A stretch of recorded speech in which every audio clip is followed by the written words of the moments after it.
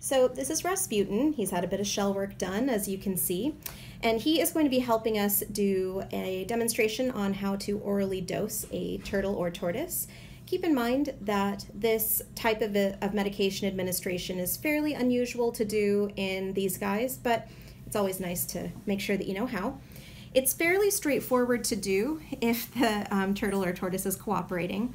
What you'll do is you'll be a little bit sneaky and give them a second to just relax, and you'll hold them pretty firmly behind the head.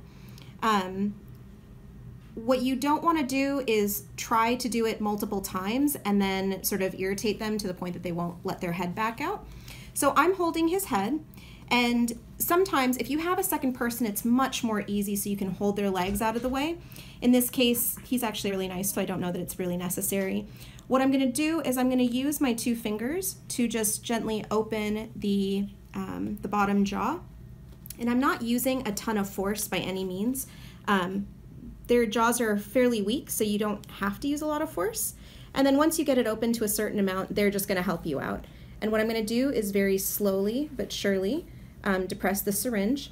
One thing that I am making sure of is that I am not putting the medication in front of his tongue, which is where his air hole is. So his glottis is not involved, and he has a little bit of water that came out his nose. That can happen after you orally dose, but he's looking great. He's got his meds, and you're all done.